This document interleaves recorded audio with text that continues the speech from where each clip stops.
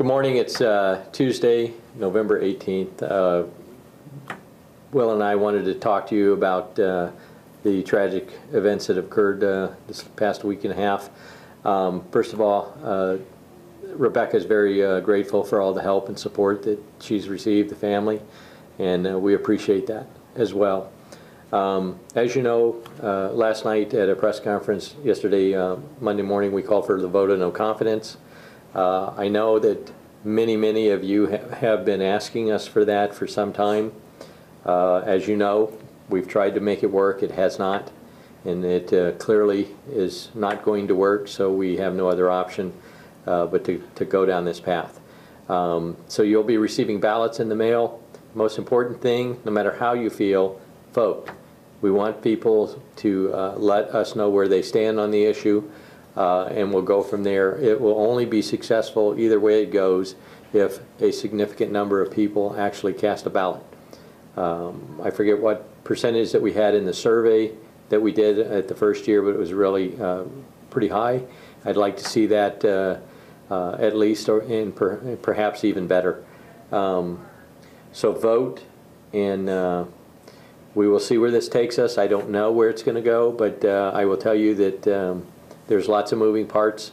We are talking to everybody that has made a request of us, media-wise, to get the word out. So with that, I'll let Will say some things.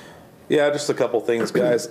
You know, the community really supports you guys out there. They really support us. We've had numerous community partners from all across the demographics of our community come and share the same frustrations that we have with the department head of the police department, Garcia, the same that we've seen here. I mean, he treats them the exact same way he treats us. So please vote. The no confidence vote is the first step. This is going to be a continual effort started yesterday in order to get change in the leadership of our department. But we need everyone to vote, no matter how you feel. Like Joe said, please vote. Take the time. It takes 2 seconds. Fill it out. It's a prepaid envelope. Send it back. Come down to the office and vote, or go down to PPSLA if you're a sergeant lieutenant, and please vote. We would like to get everybody to vote. The other thing is, too, and I know I've beat this up a bunch, but it's more critical than ever, is donated time. We need as much. If you have not donated your time for this year, you got 7 hours back in August, please do.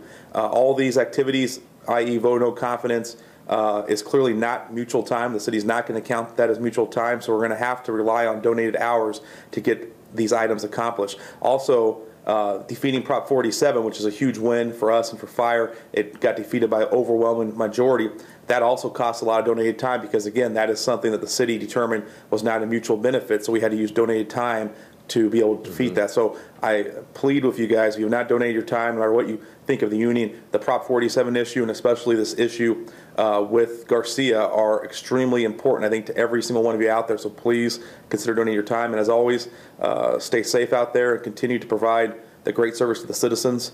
And we will let you know as this proceeds. Thank you. Thank you.